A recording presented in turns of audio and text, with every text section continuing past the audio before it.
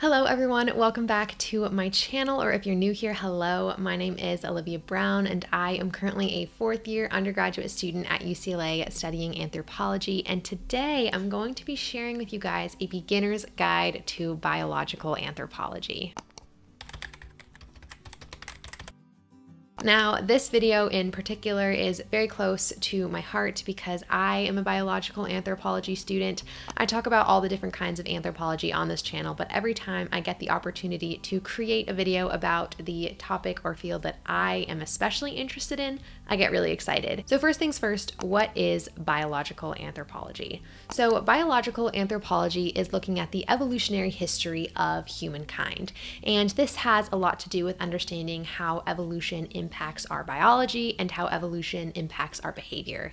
And there's also a lot of overlap between understanding primates and understanding humans within this field that is biological anthropology. So now that you guys have that basic definition down, let's switch gears into those resources a little bit. So I have divided it up into three categories. I have books, websites, and videos because some of these things are definitely more accessible to y'all than others. So the first one that we're going to be doing is books. I just ran up here because I realized I forgot to actually bring the books up.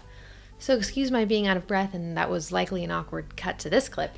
But the first book that I'm going to be talking about is Sapiens by Yuval Noah Harari. Now this may surprise some people in my selection for biological anthropology, but the first about quarter of this book is explicitly biological anthropology. Now Sapiens is exactly what it tells you it's going to be, a brief history of humankind and the first few 100,000 years of our species and how Homo sapiens came to be today is very briefly explained in this book. And I think it's good because it doesn't expect you to have any prior knowledge on like evolution or the history of Homo sapien or anything like that.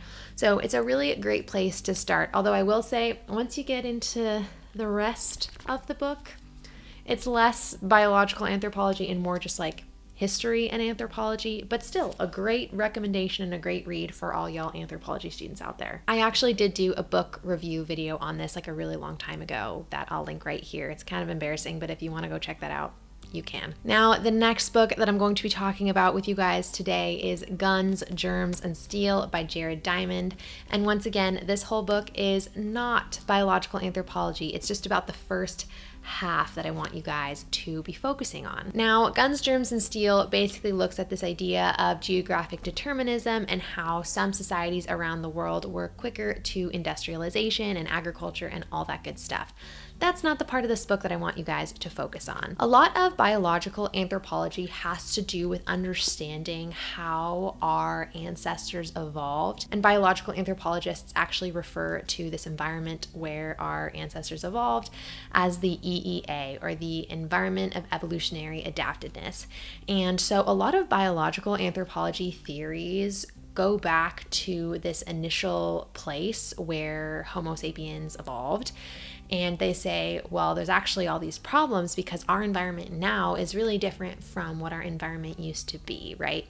And so this book, again, it doesn't talk about evolution. That's not the point, but there's a huge chunk in here on agriculture. And I think understanding the agricultural revolution, while it's not like explicitly about biological anthropology, it still gives you a lot of the tools that I think are necessary to understanding biological anthropology theories that become relevant later and as you get like deeper into the wormhole. Now these two books, again, not explicitly about biological anthropology, they do have elements of biological anthropology in them, but if you want a deeper dive, something a little bit more specific, I'm going to recommend to you guys The Selfish Gene by Richard Dawkins. Now I admit I have not actually read this one yet, but I have learned about it as much as I possibly could before this video and have been recommended it by many different people. And so basically Richard Dawkins is an evolutionary biologist, which is, again, that's like basically what biological anthropology is. It's evolutionary biology. And he turns the narrative around in terms of how we have previously understood evolution. And what I mean by this is evolution for many years has been understood as this thing that happens from the organismal standpoint, right? Like how do I as an organism make decisions that impact my fitness, right? Or how does my physiology impact my fitness? But what he does is he turns this idea on its head and says, no, no, no, let's not look at it from the perspective of the organism. Let's look at evolution from the perspective of the genes and how the genes want to get passed on into this next generation.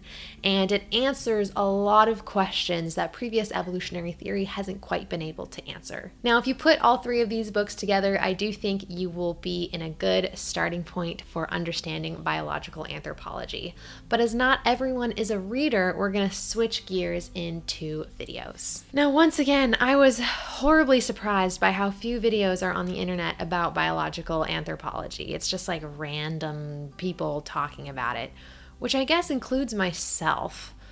So now the first video that I'm going to recommend to you guys, it's on YouTube. It's called Human Evolution and it's made by Crash Course. It was for their Big History series, which is actually a class that I took in high school. So if any of you guys have taken Big History before, hello, so did I. But basically this looks at the old world and new world primates and how primates actually evolved into our modern selves. You look at Homo habilis, Homo ergaster, probably Australopithecus, which now I can't remember, and actually understanding the relationship of our human ancestors. Now the next video, I hate to do this to you guys. I almost never put resources that I created in these videos, but it was just so striking how few resources on biological anthropology there were on the internet. Now, I actually created a video called What is Biological Anthropology? And it has all the basic information in it that I think you would need. So if you really just want like a SparkNotes version of the field, go watch it. It's really not that long. Now, the final video that I think you guys should watch is, of course, also on YouTube, and it is called Natural Selection, made by Crash Course. And if you haven't picked it up already, biological anthropology is literally just like evolutionary processes in the context of human beings. And so understanding natural selection and the different types of selection that happen is actually really, really helpful in getting a good grasp on biological anthropology. So yes, those are the three videos that I think you guys should go check out. Now, the final thing that I'm going to share with you guys is websites. So it's quick, it's easy to read, it's not a long book, but it's also not a video that you have to sit through. And the first one is actually an article called What is Biological Anthropology from Science Direct. Now, Science Direct is a website that posts a lot of different publications in, I think, like every area of academia, psychology, anthropology.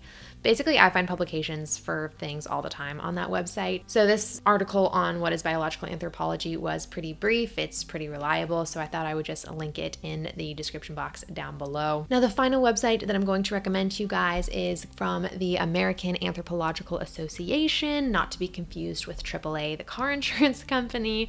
And this is just a basic resource that I include in all of my beginner's guide videos that I think anthropology students and just anthropologists in general should be aware of. They have links to explain biological anthropology. They have links to career opportunities, links to current career listings that I think could be helpful for anyone who has some fears or concerns about entering this field.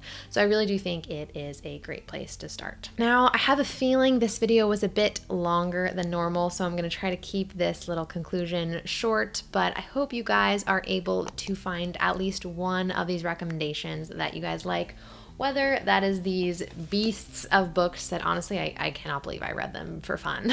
Whether it's these or those videos, please do go check those out. I also have so many other videos on my channel about anthropology in general, so maybe if you're like, I'm not sure if biological anthropology is the one for me, don't worry, because there's a bunch more videos on my channel about the other areas. So yes, go check those out, and I hope you guys are having a fantastic spring and a fantastic Sunday, and I will see everybody next week. All right, you guys, bye.